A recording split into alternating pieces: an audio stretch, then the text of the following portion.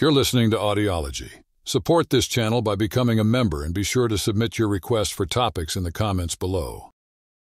In the 18th century, different tribal groups from the southeastern United States, including the Alabamas, Choctaw, Yamasees, Yukees, and Creek people, moved into the untamed lands of Florida. The Creek, being the largest of these groups, was divided into Lower and Upper Creeks with Hitchiti and Muskogee speakers among them. A faction of Hitchiti speakers, known as the Miccosukee, settled near today's Lake Miccosukee near Tallahassee. Another settled in the region known today as Alachua County. The Spanish in St. Augustine began referring to these Alachua Creeks as cimarrones, meaning wild ones or runaways. This term is believed to be the root of the name Seminole, which was later used to describe all groups in Florida, despite their distinct tribal identities. At the time of the Seminole Wars, there were also groups identified as Spanish Indians, believed to be descendants of the Calusa, and Rancho Indians, who were of mixed Native American and possibly Spanish ancestry, living in fishing camps along the Florida coast. These groups, including those at Tampa Bay, initially found refuge but were ultimately forced onto reservations. After the Treaty of Paris returned East and West Florida to Spanish control, the United States disputed the boundaries of West Florida and accused Spain of not stopping fugitive slaves and Native Americans in Florida from raiding U.S. territory. This led to the U.S. occupying and annexing parts of West Florida, starting in 1810 and culminating in the First Seminole War, led by Andrew Jackson in 1818. The Adams-Onis Treaty of 1819, where Spain ceded Florida to the United States, which then took control in 1821, only increased pressure to move the Seminoles. By 1823, the U.S. government negotiated the Treaty of Moultrie Creek, creating a central Florida reservation for the Seminoles, but allowing 6 chiefs to keep their villages along the Apalachicola River. Despite moving to the reservation, the Seminoles and European Americans experienced friction, leading to repeated U.S. calls for their removal. The Seminoles resisted moves to join them onto Creek reservations, wishing to remain in Florida, which they considered their home. Tensions over runaway slaves, whom the Seminoles integrated, further inflamed relations. Black Seminoles established separate communities, yet close alliances persisted between them and the Seminoles, posing a threat to the institution of slavery in the eyes of many slaveholders. The situation worsened with the election of Andrew Jackson and the passage of the Indian Removal Act in 1830. The Treaty of Payne's Landing in 1832 proposed the relocation of the Seminoles to the west if the land was deemed suitable. However, many chiefs later denied signing the treaty or claimed coercion, creating disputes over its legitimacy. In 1834, with the Senate's ratification, the government expected the Seminoles to move by 1835, leading to the reinforcement of military personnel and tensions escalating with Seminole leaders. Osceola emerged as a vocal opponent, especially against the prohibition of arms sales to Seminoles, equating such measures to treating them as slaves. Despite initially locking up Osceola to enforce the treaty, he was later released on the agreement to comply, marking a temporary resolution. However, the assault on Seminoles by European Americans and subsequent violence, including the killing of mail carrier Private Kinsley Dalton and the murder of Chief Charlie Amathla by Osceola for intending to move west, signaled the collapse of peace and the stirring of more profound conflict.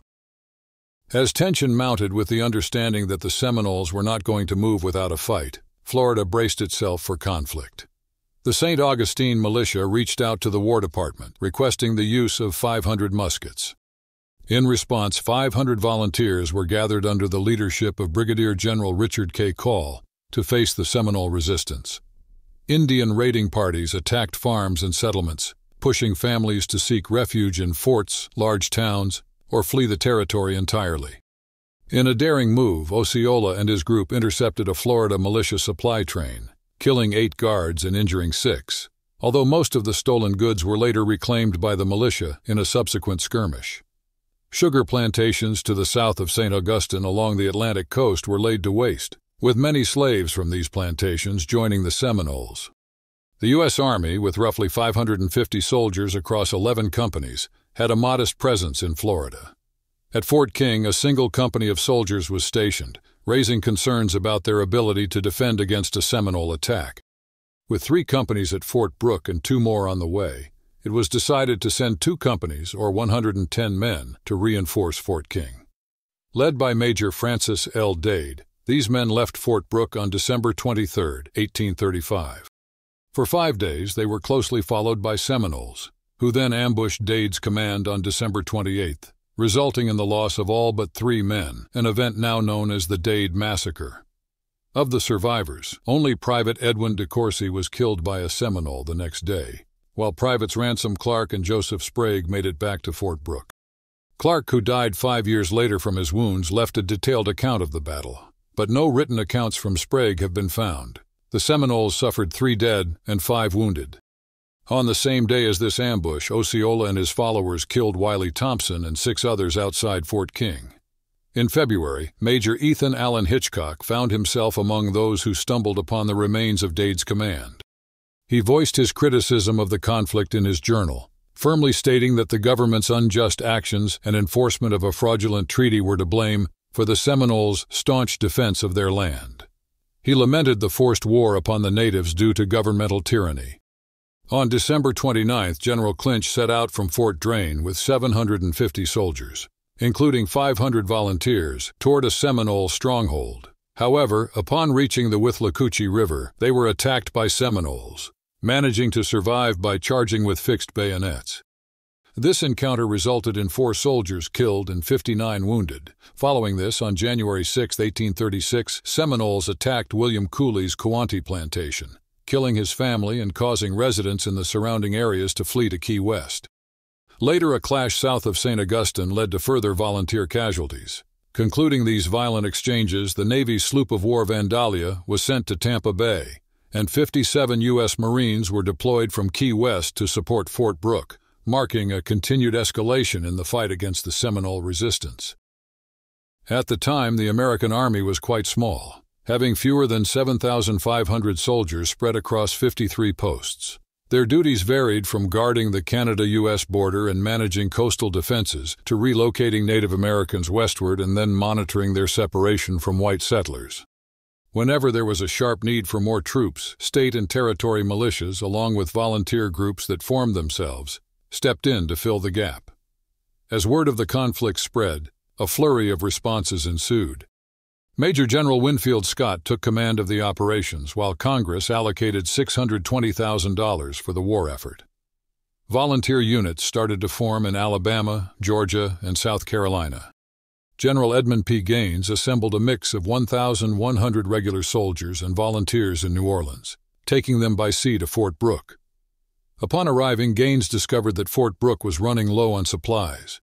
Convinced that General Scott had directed supplies to Fort King, Gaines led his force there. En route, they stumbled upon the site of the Dade Massacre, where they buried the fallen in 3 large graves. The journey to Fort King took 9 days, only to find shortages there as well. After receiving a week's rations from General Clinch at Fort Drane, Gaines turned his men back towards Fort Brooke. Wanting to make his efforts count, Gaines chose a different path back, hoping to confront the Seminoles in their stronghold along the cove of the Withlacoochee River. However, due to unfamiliarity with the terrain, Gaines's party ended up at a previously contested spot on the Withlacoochee River, and it took them an extra day to locate a crossing while exchanging fire with the Seminoles.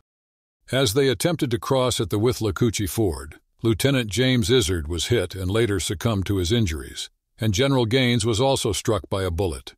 Unable to cross the river or return to Fort King due to lack of provisions, Gaines's troops built a defensive position named Camp Izard and sent for help from General Clinch, hoping to trap the Seminoles by coordinating with Clinch's forces. However, General Scott, overseeing the war efforts, initially ordered Clinch to stay put at Fort Drane. With supplies running critically low, Gaines's men were forced to resort to consuming their horses, mules, and occasionally dogs as they engaged in an 8-day battle. Despite being ordered to stay, Clinch decided to defy General Scott, setting off to aid Gaines just a day before Scott's approval arrived. Clinch's forces arrived at Camp Izard on March 6, driving off the Seminoles. General Scott had set in motion an ambitious plan to defeat the Seminoles. He organized a strategy where 5,000 men, split into 3 groups, would surround the Seminoles in the cove of the Withlacoochee to prevent their escape. Scott would join forces with General Clinch's column, which would advance south from Fort Drane. Another group, led by Brigadier General Abraham Eustis, was to head southwest from Volusia, located along the St. Johns River. The last group, guided by Colonel William Lindsay, planned to approach from the north starting at Fort Brooke. The goal was for these columns to coordinate their arrival, trapping the Seminoles from all sides. Eustis and Lindsay aimed to be in position by March 25th, setting the stage for Clinch to push the Seminoles towards them. On his journey from St. Augustine to his starting point in Volusia, General Eustis encountered Pilaclicaja, also known as Abraham's Town, named after its leader Abraham, a black Seminole and former member of the Corps of Colonial Marines.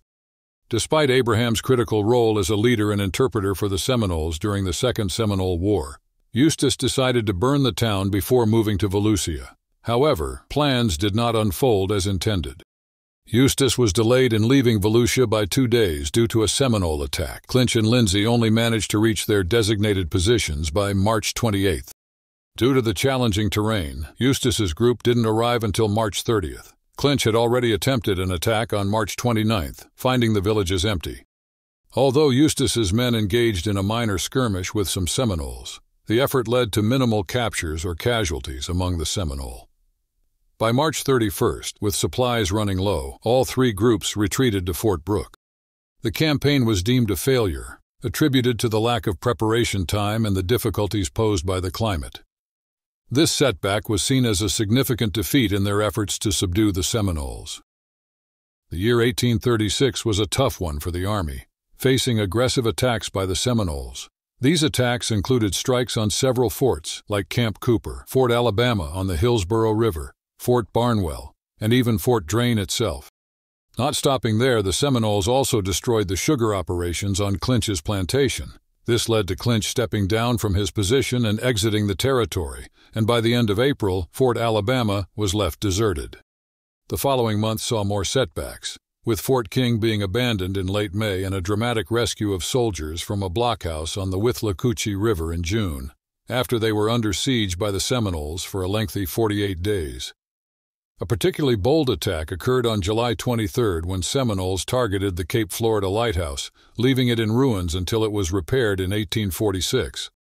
Fort Drane was also vacated in July due to a significant outbreak of illness among the soldiers. With the Army deeply affected by disease and facing ongoing challenges, Congress decided to invest another $1.5 million into the war effort, allowing for the enlistment of volunteers who could serve up to a year.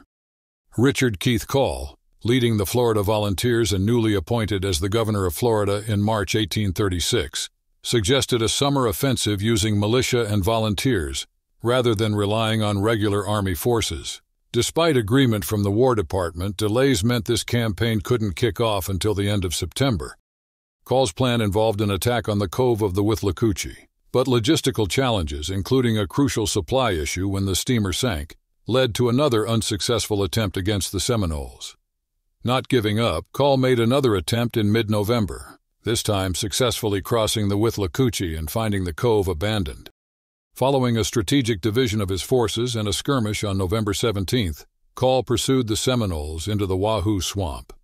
Despite initial success, the advance was halted by a challenging crossing and the death of Major David Moniac, a significant figure and possibly the first Native American to graduate from West Point. Facing difficult odds and dwindling supplies, Call had no choice but to retreat. By December 9th, Call was replaced by Major General Thomas Jessup, who led the troops back to Fort Brooke.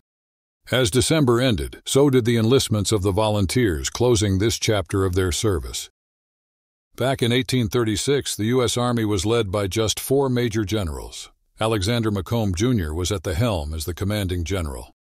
Meanwhile, Edmund Gaines and Winfield Scott both tried and failed to overcome the Seminoles. It was up to Thomas Jessup, fresh from quelling a revolt by the Creek tribes in western Georgia and eastern Alabama, to take a shot at it. In what's known as the Creek War of 1836, Jessup managed to outshine Scott, bringing a whole new strategy to the table in fighting the Seminoles. Instead of pursuing large-scale confrontations, Jessup aimed to gradually wear down the Seminole resistance.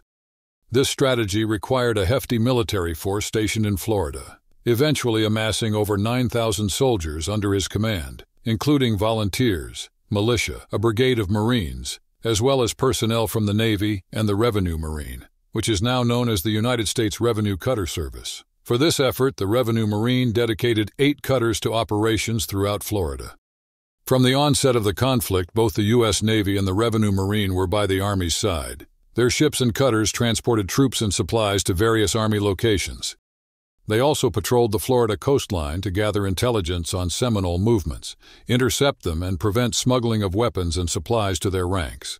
Additionally, sailors and Marines were tasked with reinforcing Army forts that were understaffed. These forces even ventured into the heart of Florida, navigating its rivers and trekking through its lands on foot. In contrast to the massive force assembled by Jesup, the Seminoles began the war with a fighting force of between 900 and 1,400 warriors. With no way to replenish their numbers, the Seminoles were at a significant disadvantage. At the start of the conflict in 1836, it was estimated the Seminole population ranged from 6,000 to 10,000 individuals. In January 1837, the dynamics of the conflict shifted notably, with several Seminoles and Black Seminoles either killed or captured. Notably, during the Battle of Hatchee-Lusti, the Marine Brigade managed to take the enemy's horses and baggage, capturing around 25 individuals, mostly women and children. By the end of January, some Seminole chiefs sought peace, approaching Jesup to discuss a truce. While skirmishes continued, it wasn't until the end of February that Jesup and the Seminole chiefs met face to face. In March, a significant agreement was crafted where chiefs, including Micanopy, consented to relocate west with their allies and their Negroes, their bona fide property. Despite the initial steps toward peace, the process was fraught with challenges. As Seminoles gathered in Army camps preparing for relocation, slave catchers targeted the Black Seminoles, exploiting the lack of formal ownership records to win disputes. Additionally, some sought to accuse Seminoles of crimes or debts. These incidents led Seminoles to doubt Jesup's promises. Curiously, many warriors arriving at the camps did not bring their families, showing more interest in the supplies offered than in permanent resettlement. By the end of May, a number of chiefs, including Micanopy, had surrendered. However, key leaders Osceola and Sam Jones remained defiant against relocation. In a daring move on June 2nd, these leaders and around 200 followers stormed into Fort Brooks' lightly guarded camp, rescuing 700 Seminoles who had surrendered.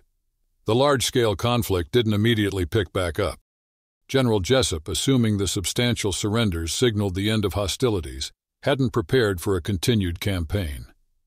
With the onset of summer, known as the sickly season, and the reassignment or discharge of many soldiers, military operations in Florida slowed.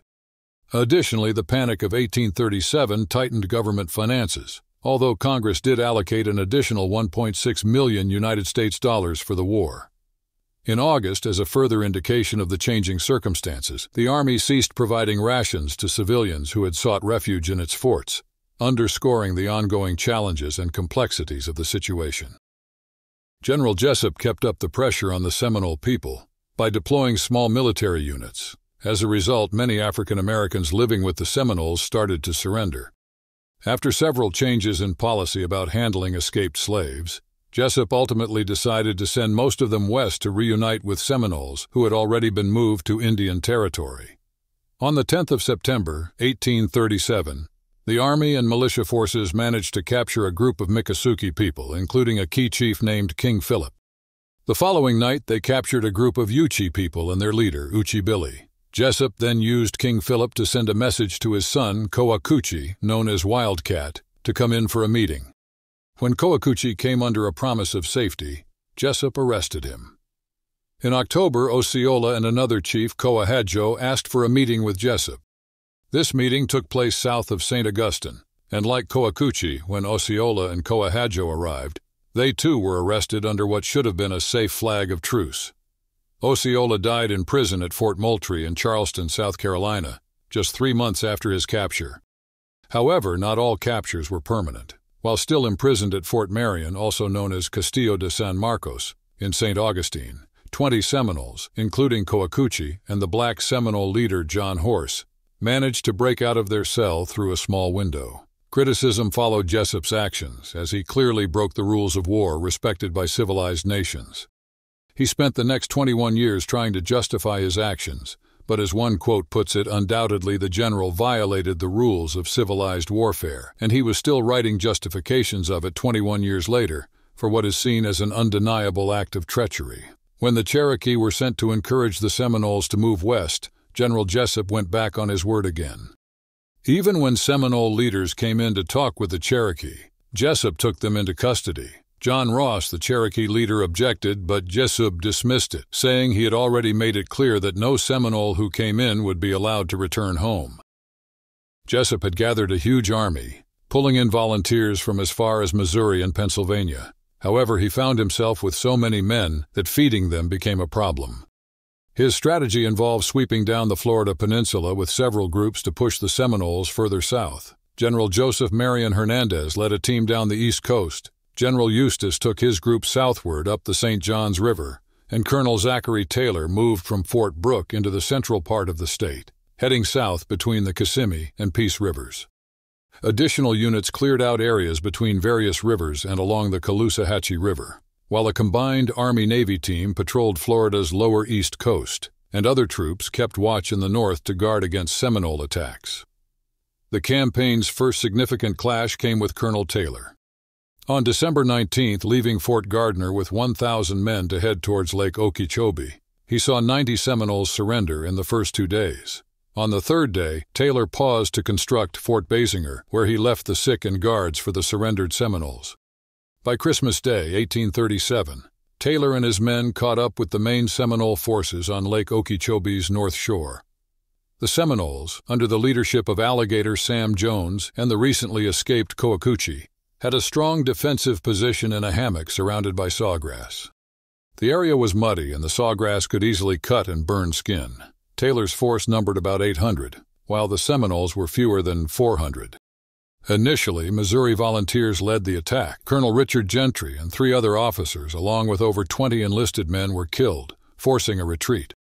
Then 200 soldiers from the 6th Infantry went in and suffered almost 40% casualties, including 4 officers, before they too had to withdraw. Finally, 160 men from the 4th Infantry, reinforced by the 6th Infantry and Missouri volunteers, managed to push the Seminoles from the hammock towards the lake.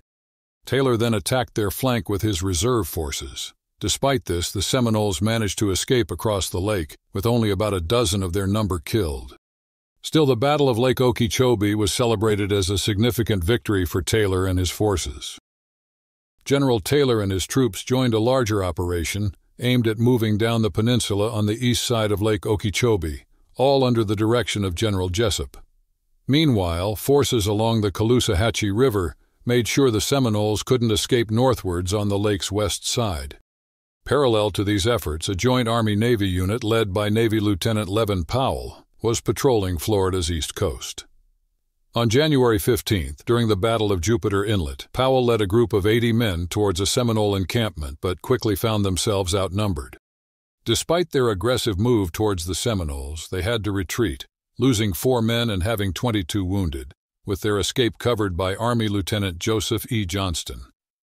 By the end of January, Jessup's forces had another encounter with the Seminoles east of Lake Okeechobee.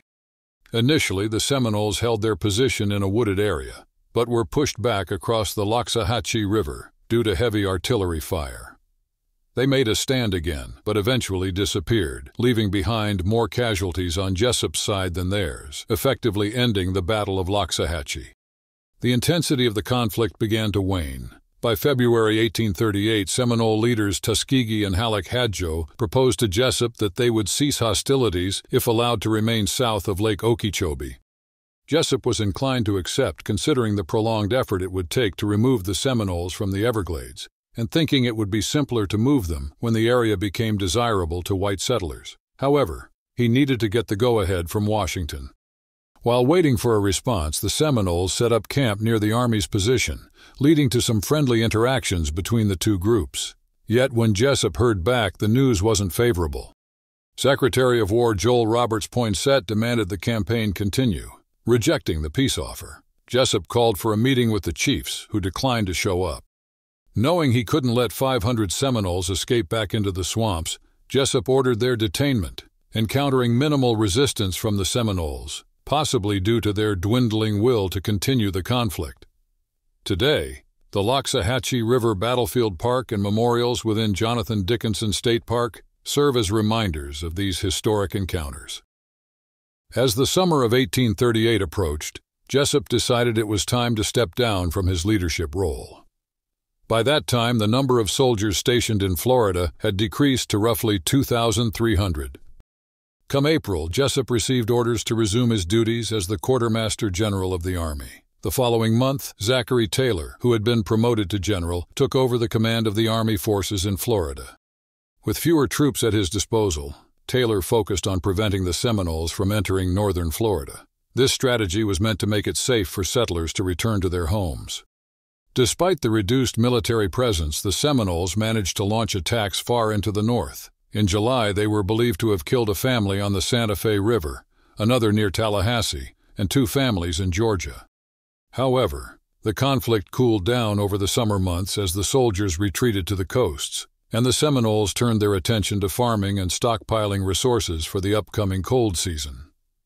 Taylor's strategy to control the situation involved establishing small military posts throughout northern Florida, linked by wagon roads, and conducting thorough searches of designated areas with larger troops. This approach required significant funds, which Congress agreed to provide. By October 1838, Taylor had managed to move the remaining Seminoles from along the Apalachicola River to the Indian Territory west of the Mississippi River. However, after some violent incidents near Tallahassee, Taylor had to redirect troops from the south to enhance security in northern Florida. The winter months passed relatively quietly. The Army engaged in few conflicts with the Seminoles, killing only a small number and relocating fewer than 200 to the west. On the Seminoles' side, they managed to kill 9 U.S. troops. By the spring of 1839, Taylor reported significant progress. His troops had built 53 new posts and carved out 848 miles of wagon roads, a testament to their hard work and strategic planning in securing the area.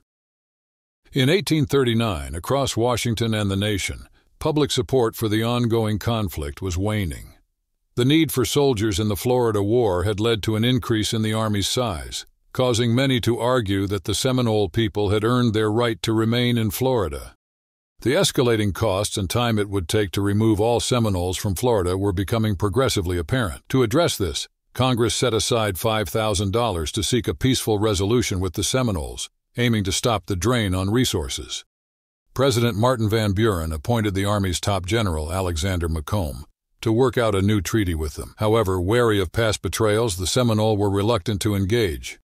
Eventually, Sam Jones appointed Chito Tustanugji as his representative to negotiate with Macomb. On May 19, 1839, Macomb announced an agreement. The Seminoles would cease hostilities in return for a reservation in southern Florida. As summer unfolded, this pact seemed effective, with minimal conflicts reported. A trading post was established on the Caloosahatchee River's north shore, near what is now Cape Coral, where interactions with the Seminoles appeared amicable. Colonel William S. Harney led a group of 23 soldiers stationed at this post. However, on July 23, 1839, around 150 Indians, including known leaders Billy Bowlegs, Chakaika, and Hospitark, launched a surprise attack on the trading post and its military guard. While Colonel Harney and a few others managed to escape by boat, most of the soldiers and several civilians at the post were killed, reigniting the war. Confusion reigned over which group of Seminoles was responsible for this attack. Many accused the Spanish Indians under Chakaika, while others suspected Sam Jones and his Miccosukee group, despite their recent treaty. Jones offered to hand over those responsible to Harney within 33 days. Meanwhile, relations between the Miccosukee near Fort Lauderdale and the local soldiers remained cordial. On July 27th, they even invited officers from the fort to a dance, an offer declined by the officers who instead sent 2 soldiers and a black Seminole interpreter with a keg of whiskey as a goodwill gesture, only for those soldiers to be killed, confirming the involvement of Sam Jones and Chito Tustanugji in the hostilities. By August 1839, Seminole raiding parties were active as far north as Fort White, signifying a severe escalation in the conflict. The Army decided to deploy bloodhounds to help track down the Seminoles, a strategy initiated in 1838 when General Taylor got the green light to buy and test a pair of bloodhounds. However, these dogs, trained to follow the scent of enslaved Africans, showed no interest in tracking Seminoles, making the trial a failure. In a later attempt, the Florida government imported bloodhounds and their handlers from Cuba in 1840, but the results were inconsistent, and the public was alarmed at the thought of these dogs being unleashed on the Seminoles, especially vulnerable groups like women and children. To address these concerns, the Secretary of War insisted the dogs be muzzled and leashed. Despite these measures, the dogs struggled to track through water and were reluctant to follow the Seminoles' scent, identifying it as different from what they were accustomed to.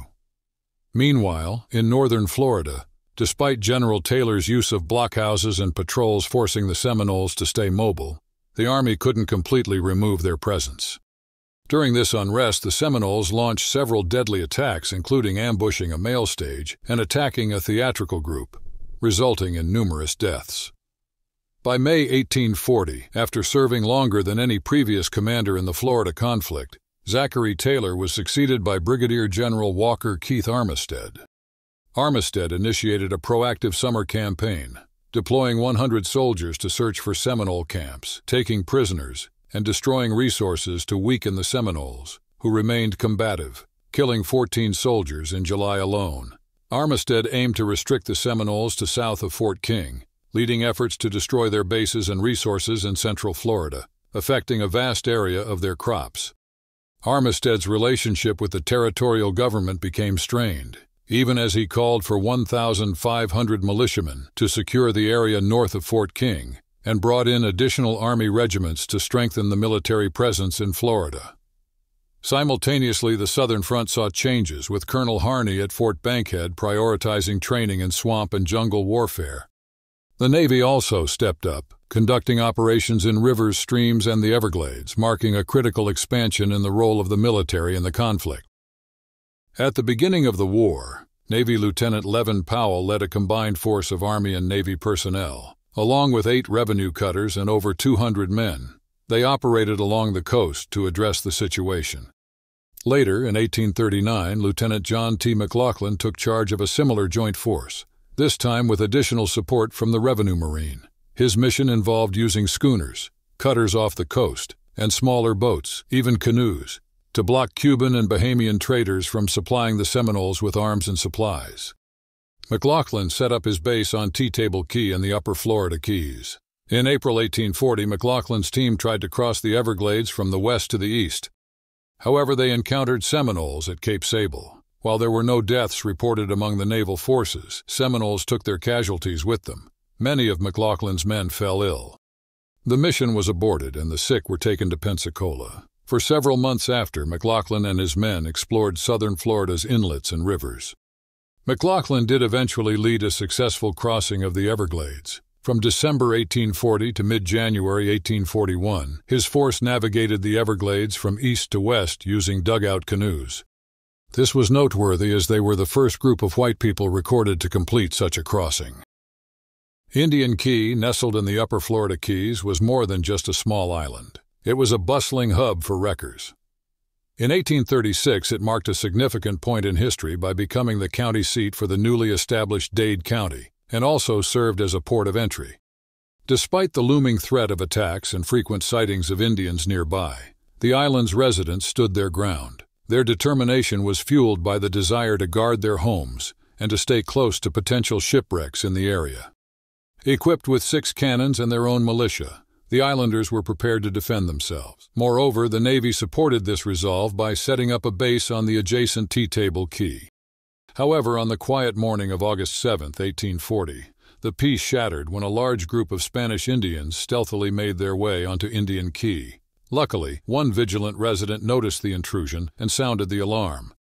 Out of approximately 50 inhabitants, 40 managed to escape the ensuing chaos. Tragically, Dr. Henry Payne, a distinguished former United States consul in Campeche, Mexico, was among those who did not survive. He had been waiting on Indian Key, hoping it would soon be safe to move to a 36-square-mile grant on the mainland given to him by Congress. Meanwhile, the naval base on nearby Tea-Table Key was understaffed as personnel were deployed on a mission along the southwest coast of the mainland. This left only a doctor, his patients, and 5 sailors led by a midshipman on the base. Despite being outnumbered, this small group attempted to fight back by mounting cannons on barges and taking aim at the attackers on Indian Key. The Indians retaliated, and the cannon's recoil on the barges was so strong that it knocked them into the water, forcing the sailors to retreat. After the clash, the Indians didn't just leave. They ransacked Indian Key, setting fire to and looting the buildings. Back in December 1840, Colonel Harney led a group of 90 people from a place known as Fort Dallas, which is located on the Miami River. They were on a mission in the Everglades, using canoes they got from the Marines. Their guide was a man named John, who had previously been held captive by Seminole. On their journey, they encountered some local Native Americans in canoes, chased them down, caught some, and immediately executed the men by hanging. There was a moment when John found it difficult to find their way, and in an attempt to force the direction out of them, Harney threatened to hang the children of the captured Seminole women unless they showed them the way to their camp. Luckily, John figured out the way again, and they managed to locate the camp led by Chicaica and so-called Spanish Indians. Disguising themselves as Indians, Harney's soldiers surprised the camp early one morning. Chicaica was caught outside the camp, tried to run, but then stopped, offering his hand in peace, only to be shot and killed by one of the soldiers.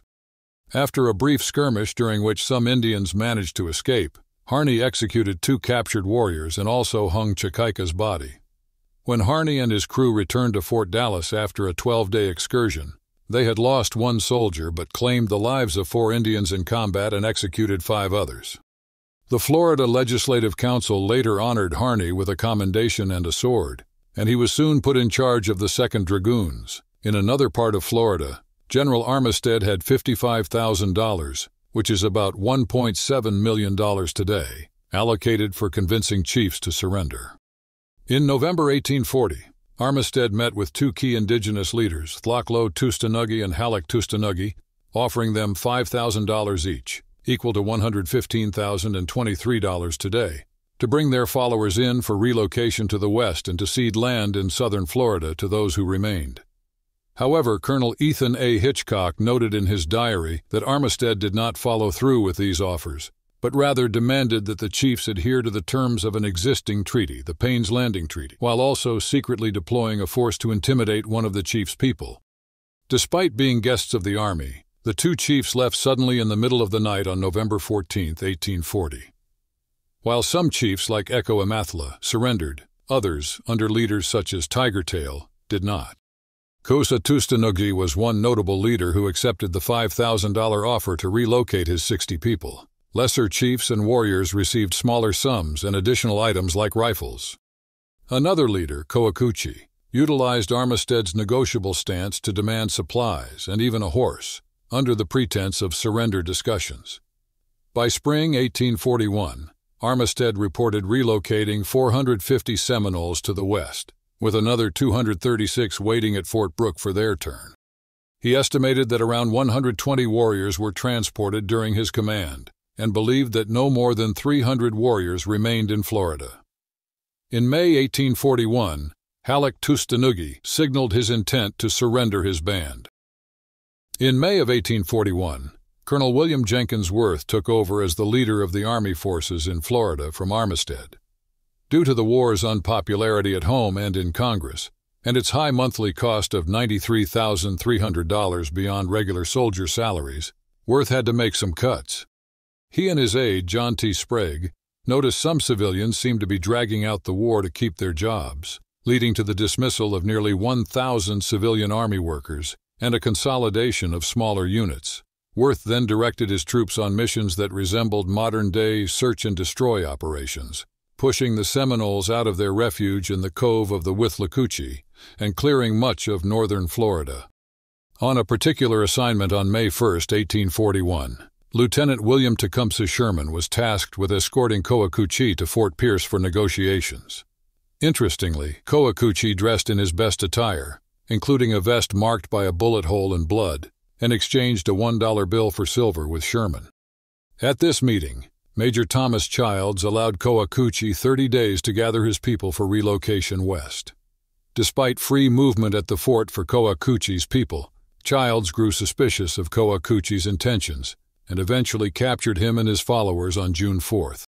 Sent to New Orleans, Coacucci and his group were ordered back to Tampa Bay by Colonel Worth, who aimed to use Coacucci to convince remaining Seminoles to surrender. Colonel Worth tried to persuade Kokuchi with bribes around $8,000. With little hope for escape, Kokuchi agreed to send messages to the Seminoles to relocate west, although chiefs in the northern Florida peninsula planned to kill any messengers. Nonetheless, one messenger sent to southern chiefs was captured but spared.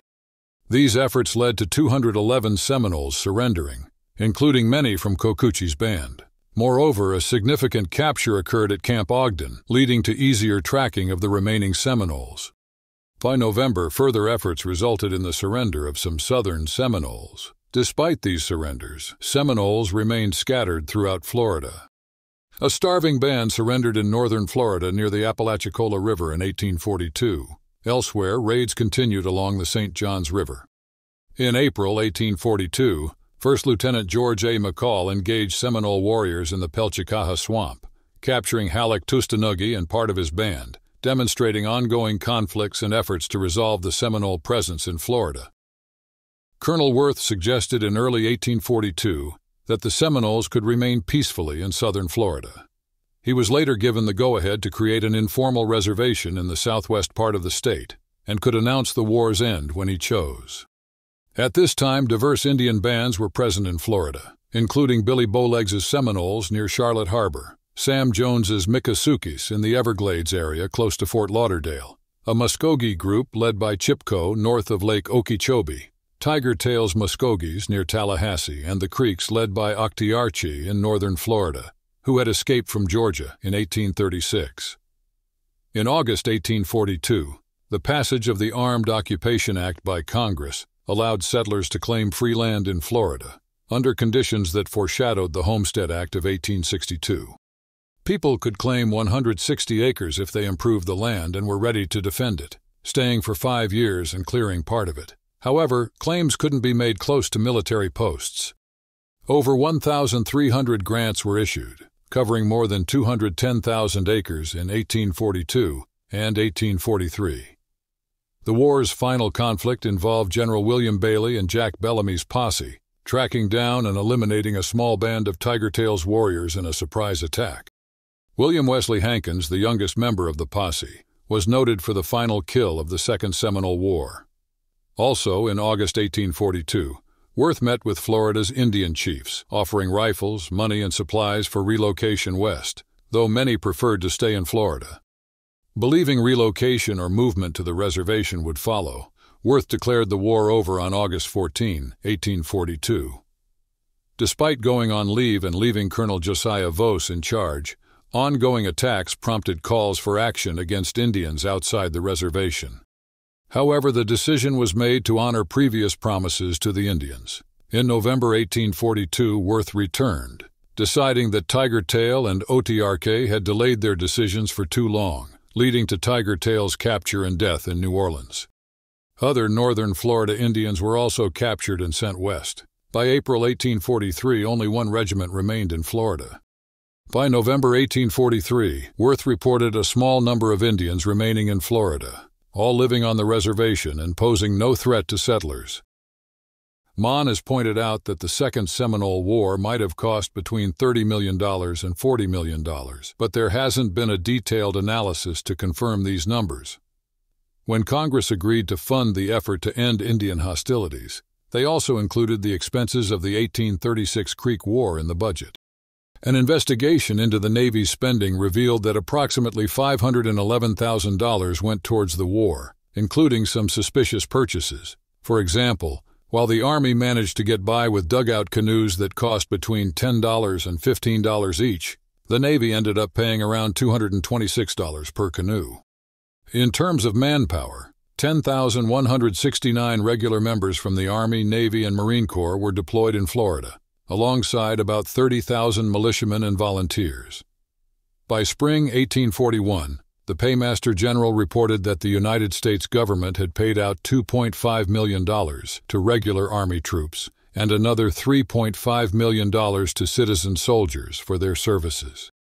When it comes to casualties, the United States Army officially counts 1,466 deaths from the Second Seminole War, mainly due to disease. The precise number of combat deaths is a bit murky. According to Mon, 328 regular Army soldiers were killed in action, whereas Missall points out that 269 officers and men were killed by the Seminoles, with a significant number of these occurring in 3 major confrontations: the Dade Massacre, Battle of Lake Okeechobee, and Harney Massacre. The Navy and Marine Corps' losses are also under some debate, with Mahone citing 69 and Missall noting 41, though acknowledging that others may have died after being relocated out of Florida due to injuries. Regarding volunteer fighters, there are conflicting reports on their deaths by Seminole hands, and the toll of disease and accidents on militiamen and volunteers remains untallied. The total number of casualties among white settlers, Seminole Indians, and black Seminoles is not definitively known. There was a report from a northern newspaper in 1839 claiming that over 80 civilians were killed by Indians in Florida that year alone. The war's impact on the Seminole and black Seminole population was devastating, with no comprehensive record of those killed or who died from starvation or other hardships. By the end of 1843, 3,824 had been forcibly relocated to the Indian Territory and settled on Creek Reservation land, which caused further tensions. 1 year later, their numbers had dwindled to 3,136, and by 1962 there were 2,343 Seminoles in the Indian Territory, with possibly another 1,500 remaining in Florida. In Florida, a sense of peace was finally settling in.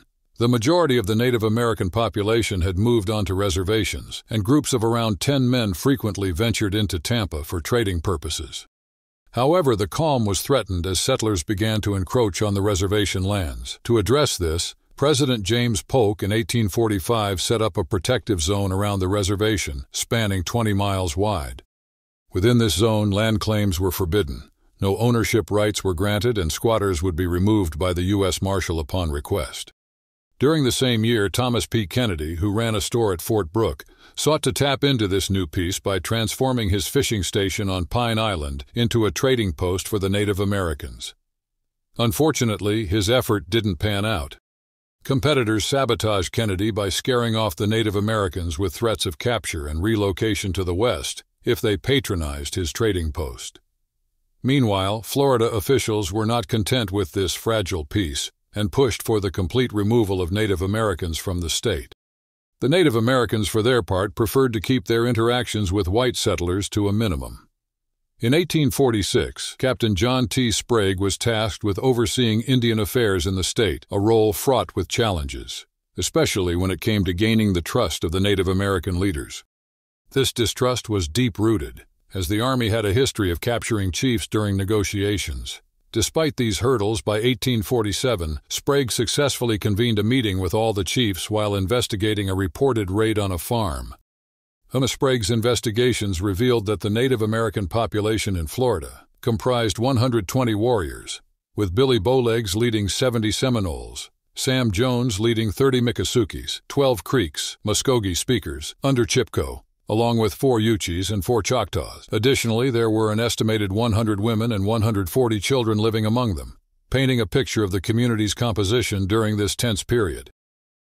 In 1848, a fire destroyed the trading post on Pine Island. The following year, Thomas Kennedy teamed up with John Darling to start a new trading post by Payne's Creek near the Peace River. Around that time, a group of 20 Native American warriors, led by Chippewa, and described as outsiders because they lived off the reservation, attacked a farm north of Fort Pierce on July 12, 1849. This attack, which left 1 man dead and 2 more injured, caused many East Coast Florida residents to seek refuge in St. Augustine. Days later, on July 17, some of these outsiders, joined by another member, targeted Kennedy and Darling's store, resulting in 2 deaths and 2 injuries. The U.S. Army found itself unprepared to counter these attacks, having limited forces in Florida and no quick way to mobilize them. The response was to increase military presence under Major General David E. Twiggs and call upon mounted volunteers for protection, while also encouraging the Native Americans to move west. Negotiations led by Captain John Casey culminated in a pledge by Billy Bowlegs, one of the Native American leaders, to surrender the attackers. Bowlegs handed over 3 of the 5 men, plus additional evidence of a 4th's fate. The 5th had been captured but escaped. However, the atmosphere soured when General Twiggs announced plans to remove the Native Americans from Florida, using military reinforcement, financial bribes, and negotiations led by Seminole chiefs. By February 1850, 74 individuals accepted offers to relocate west, despite controversies involving involuntary departures and broken negotiations following a problematic military excursion into reservation lands. Later, in August 1850, the killing of an orphan boy by Native Americans escalated tensions, with demands from Washington for the culprit's surrender. Although Bowlegs arranged for the surrender of 3 men identified by Chipko, they claimed innocence and later died in a jail escape attempt under mysterious circumstances, further straining relations. Notably, the jailer had a personal vendetta linked to earlier violence at the Kennedy and Darling store, hinting at a complex web of conflict and retribution between settlers and Native Americans during this period. In 1851, under orders from Thomas McKean Thompson McKinnon, the Secretary of the Interior, General Luther Blake was tasked with relocating indigenous peoples to the West. Known for having previously relocated the Cherokee from Georgia, Blake was considered well-suited for the job of moving the Seminole as well. He was given a budget to compensate each adult male with $800 and every woman and child with $450 for their relocation. Blake headed to Indian Territory to recruit interpreters before returning to Florida in March 1852. His efforts in the field to engage with indigenous leaders culminated in July with only 16 Seminole agreeing to move west. Despite facing resistance from Billy Bowlegs and others against leaving Florida, Blake managed to take Bowlegs and a few chiefs to Washington. There, President Millard Fillmore awarded Bowlegs a medal and succeeded in getting Bowlegs and 3 other chiefs to agree to leave Florida. Following their tour of cities like Baltimore, Philadelphia, and New York City, the chiefs returned to Florida and withdrew their agreement.